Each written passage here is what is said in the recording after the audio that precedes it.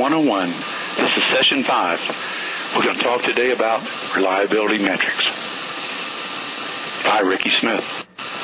You know, Peter Drucker, the great industrialist, stated, you cannot manage something you cannot control.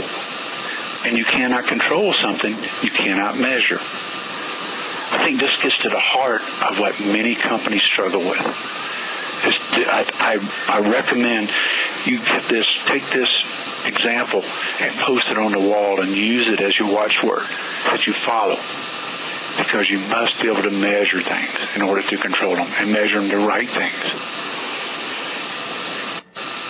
And we're going to talk about these reliability metrics. First thing we're going to talk about is leading metrics. Leading metrics lead to results. And the results are lagging metrics or lagging KPIs.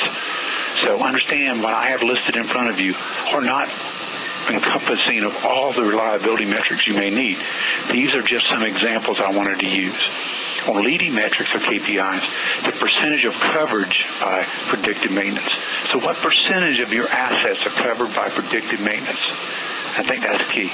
And the percentage of completed PMs on time using the 10% rule. And the 10% rule is simple, is that it must be done, PM must be done within 10% of the time frequency or it's out of compliance. In other words, if you have a PM that needs to take place once every 30 days, you have 3 days to do it in or you're out of compliance. It's okay to be out of compliance as long as it's not a critical asset. And maybe you need to rank your assets based on criticality. Next, a chart detailing faults by types. What are you having the most faults with, the most failures on your equipment? You know, let's put them on a chart and post them on the board so you can look at them. Because once your maintenance people see why you're having the most failures, it's typically a common thread. And so if you have fault codes and cause codes and action codes on your work orders, they should be used 100% of the time. Not 50% of the time or once in a while like I hear from some people, but 100% of the time. Because as Aristotle said, you know, excellence is a habit. Now, trending PM labor hours versus emergency labor hours. I know those of you that know me say, Ricky drives this one crazy. But do you use it? And if you're not capturing those labor hours and you can't trend them, then maybe you need to start by educating your people on why they need to capture labor hours in the work order system. Next is rework. Rework is not a negative metric. It is a positive metric. We learn from it.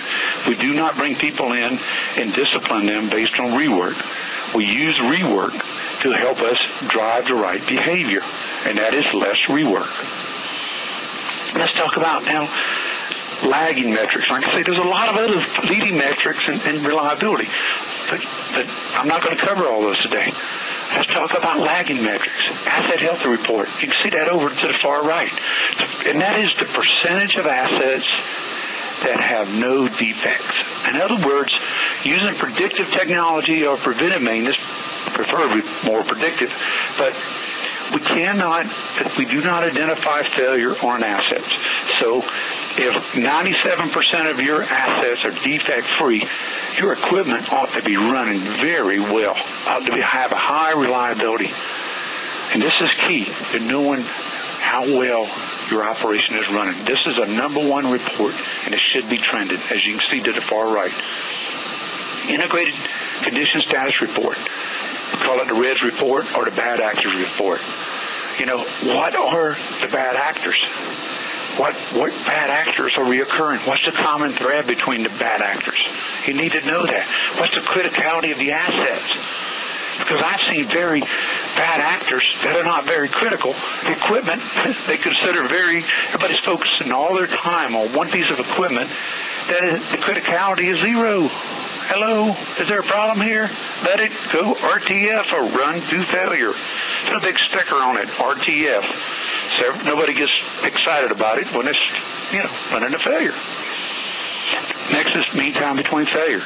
If you need an MTBF user's guide, I've got one developed a long time ago. A lot of people have helped me with it and added to it. It's great.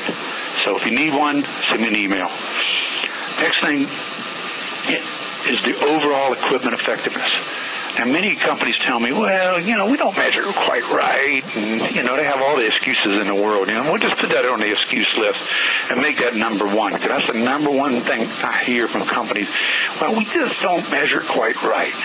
Well, there are softwares out there that can reach in and grab the data from so many different sources. It's incredible. There's one I know of right off the top of my head called Informants on Demand.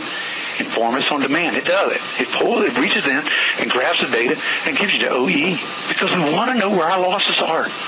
We need to know where our losses are. And that is a lagging metric. It definitely is. Because in maintenance and reliability, we want to reduce them. And in process reliability, we want to reduce them or eliminate these losses.